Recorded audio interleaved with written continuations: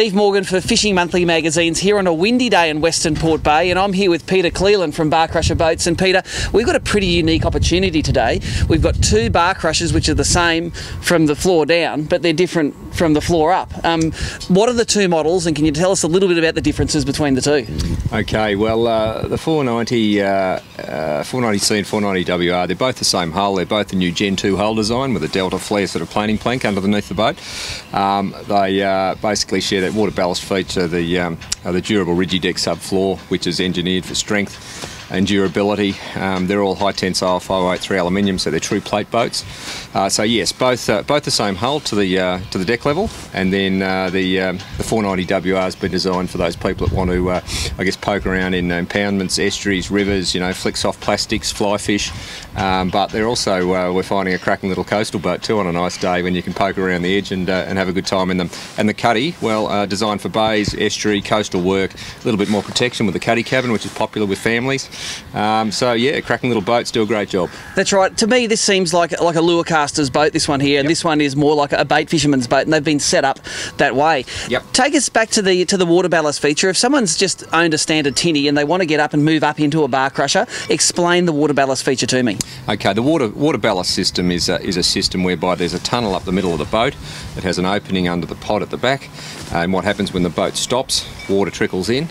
It's a passive system, it's not pumped in and out, so it flows in, drops the boat down on its chines and gives you greater stability. So it allows us to build a deeper V into the boat. So when you're up and running in windy conditions in chop, you find you've got a nice smooth riding hull. When you stop, you've got a nice fishing platform that's nice and stable at rest. That's right, it's all about the stability at rest when you're a fisherman, and they're not the world's beamiest boats, so you need that stability in there. Now, tell us about the marketing material you have. It talks as the bar crushers as being a step up from a standard clinkered plate aluminium boat. Yep. Explain that difference to me. If I'm out of the marketplace and I'm looking to upgrade my tinny, yep, why am I going to buy a bar crusher? Okay, well, bar crusher, I guess from day one we've been all about premium. We've been about not building or mass producing a great volume of boats, but rather building a sort of a boat that's engineered and designed better to give great on-water performance, and designed and built to a higher standard, so that the finish, the welding, using high tensile plate aluminium instead of the softer coiled material in most of the hull. Trying to offer that premium pitch that's going to be very durable, soft riding, offer great stability, and just have a great finish. So that's in a nutshell what we've always stood for. I think a lot of people nowadays are very parochial as well. They like to buy a boat that's designed and built in Australia, and both the hull and the trailer, both built in Australia. Yes, yep.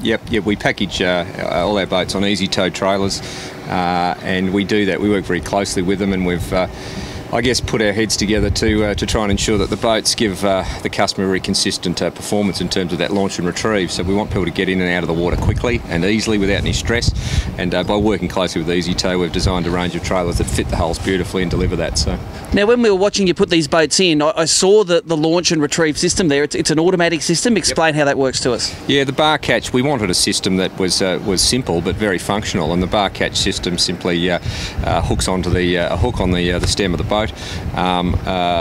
That with a great trailer design that levels and aligns the boat well, allows it to hook on and go. And actually on our website we've got a video there that shows a boat being retrieved in 20 seconds. People said, I told someone one day at a boat show that I could get a boat out of the water in 30 seconds, and they didn't believe me, so we made a video of it doing in 20. So so you've beat your own standards. Look, we're going to go out in the water and give these boats a run, and we're going to look at some of the differences between the features of the cuddy cabin and that walk-around boat. To me, this is a boat for the north, and this is a boat for the south, and today is definitely a southern day. Let's see if we can stay out of the weather maybe a little bit. Well, I thought though the WR would be a cracking boat in the warmer climate, but interestingly they've been going well in Tasmania. Really? Fly fishermen love them up on the lake, so it's an open boat for all sorts of angling. Nothing beats an open boat for casting around the boat and playing fish. So yeah, it's interesting. They're proving popular, and yeah. So sorry, I was just going to say, Steve, we've picked a cracking day, haven't we? 20 knots. That's all right, it was 25 yesterday, 20's fantastic. Yeah. If people want more information on the Bar Crusher boats, where can they go to get that information? Probably the best place is our website. Our website's loaded up with information and specs. If people want to find out more, they can always communicate with us and we can provide further information. If they want to go for a ride in one of these boats, they can contact us. We can put them in touch with their local dealer. They can give them some help with their research and take them out in the water. So, Peter, one of the benefits of the Bar Crushers is you call them a fully featured boat. Can you take us through, in particular, some of these features and why they're good? Sure, okay. Well, look, our design philosophy has always been to try and offer a boat for fishermen that ticks all the boxes with regard to the functionality. So if you look at this boat here, well, in fact, many of the features are shared in both hulls, but we've got a kill tank in the floor.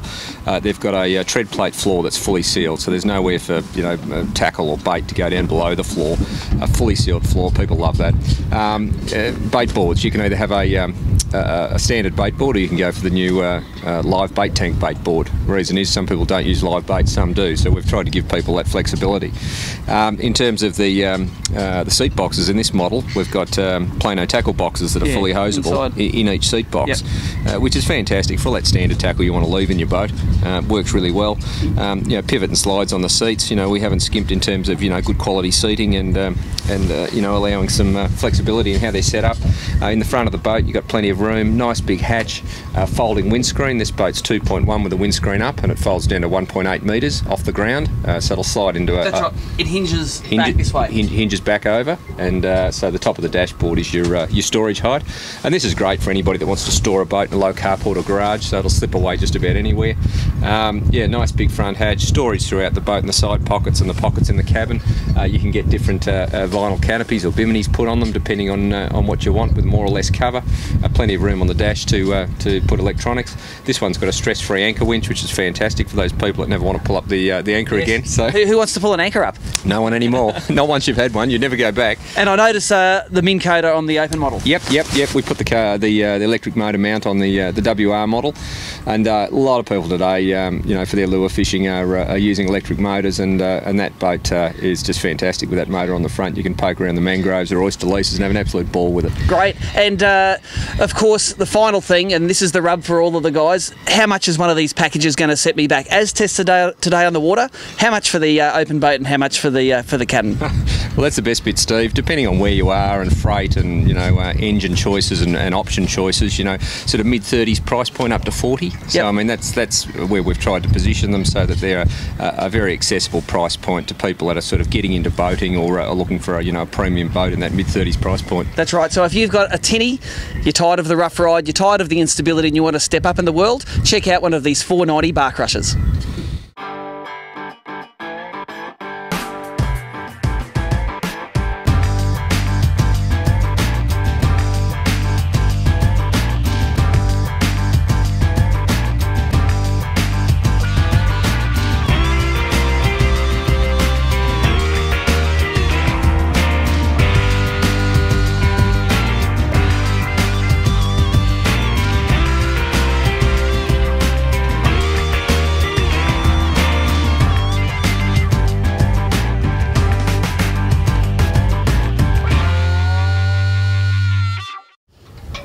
So after a wild and woolly day on Western Port, we took these two Bar Crushers, the 490C and the 490 centre console, out for a test. The results weren't that surprising.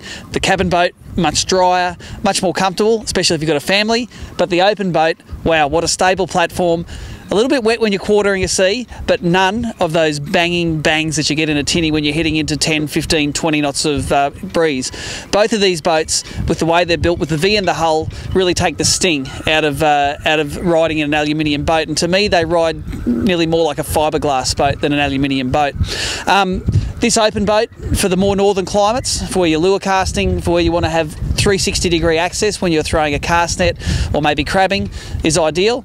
But for these southern climates, if I was living in Melbourne and I was going to buy a boat that could maybe catch a snapper, stay out of the weather but still get out on the water on some of these windy days like today, that 490C would be the boat for me.